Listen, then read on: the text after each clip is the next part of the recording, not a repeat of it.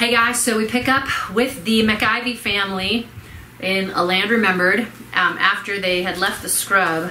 So they were in the scrub for about a long time when they got to Florida, and now Tobias was just, he had had it with all the getting called to go herd cattle and chop wood, and then the guys coming and burning down his homestead made him decide that he wanted to take his family somewhere where they couldn't be found. So we catch up with them in 1866. They are on, it's called the Kissimmee River. The runty black cow snorted and tossed its head from side to side as if it was daring the horse and the rider to come after it. Tobias eyed it cautiously, trying to maneuver the horse from one side to the other. Then the cow snorted again, wheeled, darted off into the thick strand of trees, its wide horns making clanking sounds as they struck vines. Tobias kicked the horse into full pursuit. He dodged low-hanging limbs and then felt his body crash into the side of a tree, crushing him, causing him to depart the saddle, flip over backwards, and then hit the ground with a thud. "Dang you!" he shouted as the horse disappeared into the brush. Zek was off to one side watching. He ran to his father and said, "He done it again, didn't he, Papa? That army horse don't know how to do nothing but run a straight line." Oh, remember he got that horse from one of the soldiers, and so army horses, they just know how to run straight in a straight line. Tobias said, getting up and brushing the dirt from his overalls, "He ain't worth a spit in this swamp. We're never going to catch them cows until we get us a horse that knows how to run around trees instead of into them. Even a mule would know better than that." "I'll go get him, Papa. You wait here. He's just over yonder." Tobias hobbled over to the tree and he sat down, and in a few minutes Zek returned with the horse. He said, "We gonna try some more, Papa? There's 2 more cows in the brush. I seen them." "Nah, we best go back. I got chores to do at the house." "Can I ride the horse now?" "You can have the blasted critter, Zek. Just make sure he don't walk head onto a tree and knock your brains out. I feel like my tail is broke." Zek scrambled onto the saddle and they went along the path that wound beneath the huge oaks. Soon they came to a small plot of ground that was fenced with split cypress rails. Inside the pen there was one cow with the letters MCI burned into its side. Tobias looked at the cow and said, "He ain't much, but it's a start. We ought to have a dozen cows by now. I guess we'll have to try again tomorrow." "Maybe we ought to build us a trap," Zek said, bouncing up and down in the saddle as if the horse were in a full gallop.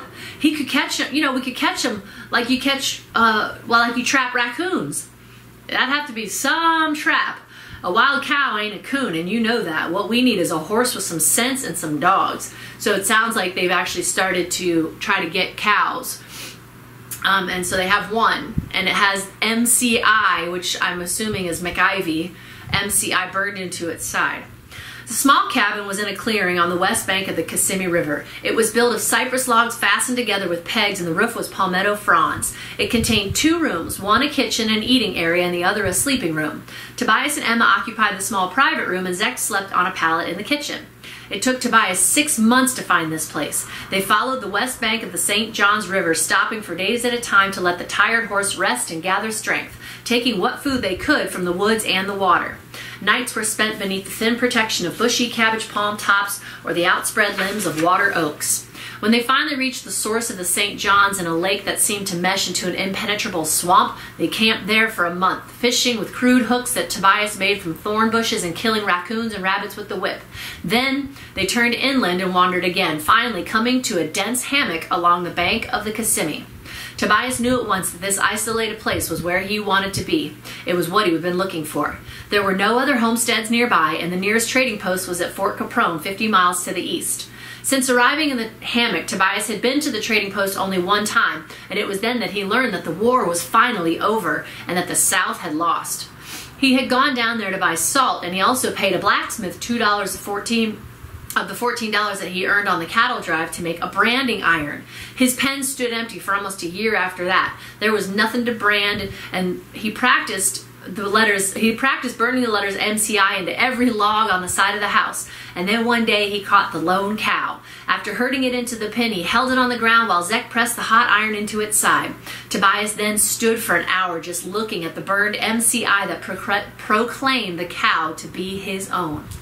While scouting the countryside, he came upon an abandoned village where Seminoles once lived. The chickees were rotten, that's the type of homes that they lived in called chickees, were rotten and had fallen into decayed heaps, but there were also the remains of a garden that still contained corn, squash, beans, and pumpkins, and a small plot of sugar cane. Well, that would be useful.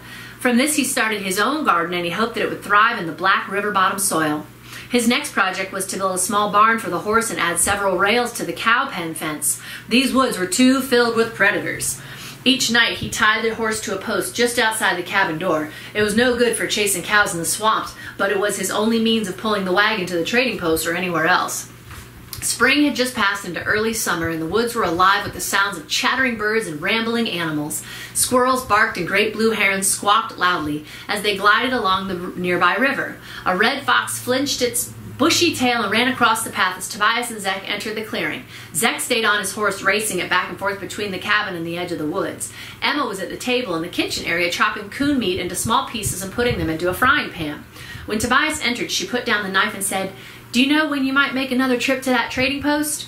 "I guess I ought to go pretty soon. I got a whole passel of coon skins. Maybe they've got some flour. A batch of biscuits sure would be good. Seems like I ain't had one in 10 years. She hesitated for a moment. She said, "Well, do you have enough to trade for a Dutch oven? It's hard to make good stew or bake anything in this frying pan. I could fix better meals with an oven, and I sure miss the one we lost in the fire." Her question brought immediate guilt to Tobias. He should have thought of this himself without being asked. Emma never complained about anything and never asked for the things that he knew she missed.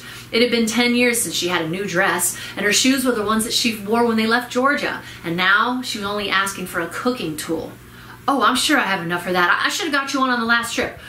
There's a lot of things I should have done for you, Emma, that I ain't, and I know it. Someday I'm going to make it up to you." "Oh, there's nothing I need that can't wait. I've about got the poles cut to add the cow pen. I've got the poles cut to add to the new cow pen fence in the garden. I'm going to finish it this afternoon, and at sunup tomorrow I'll head to the trading post. There'll be enough skins for the oven." He went back outside down to the garden and studying the plants that had broken through the rich soil, hoping that the wild hogs would not raid him constantly as they had in the scrub. He also thought of the hardships that his family had endured during those years in the scrub and on the trip here. Zek was 8 years old now and had never tasted an apple or eaten a piece of sugar candy. There had been no jackknife to play with, no kite to fly, no whistle to blow. He felt a sudden urgency to do something for both Emma and Zek to better their lives somehow. If he did not hurry, the void would become too big for him to ever fill. Just then Zek came riding by at full gallop, his slim body seeming glued to the saddle. He reined up a bit and made the horse rear on its hind legs and shouted, "I bet I could ride him into the swamp, Papa. I bet you I could." Then he raced away to the far side of the clearing. Tobias watched after him, noticing that boy and horse seemed to be one and the same. He thought of that night in the scrub when a man-child picked up a shotgun weighing as much as he and killed a bear without fear or hesitation. And he said, "I'll bet you could, Zek. I bet you really could." All right.